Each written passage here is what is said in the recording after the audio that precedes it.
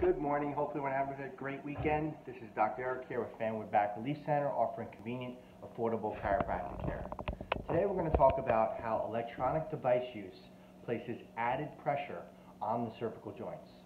Past research has shown that looking downward at the screens and electronic devices places added stress on the posterior neck muscles and shoulder as well, increasing the risk for any type of neck pain.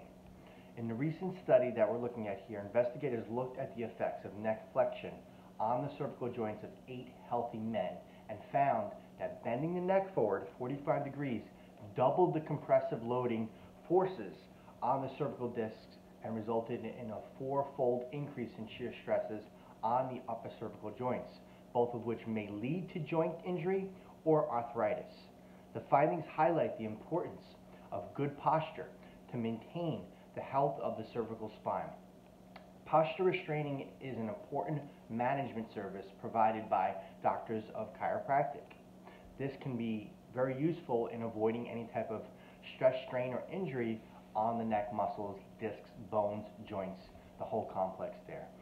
If you would like to know specifically what stretches, exercises are good for you to help combat the use, if you are spending a lot of time with your head in flexion, looking at these electronic devices, just give us a call. We're here and happy to help. You can check out all the latest information on our website at fanwoodbackrelief.com. We'll talk to you tomorrow. Have a great day.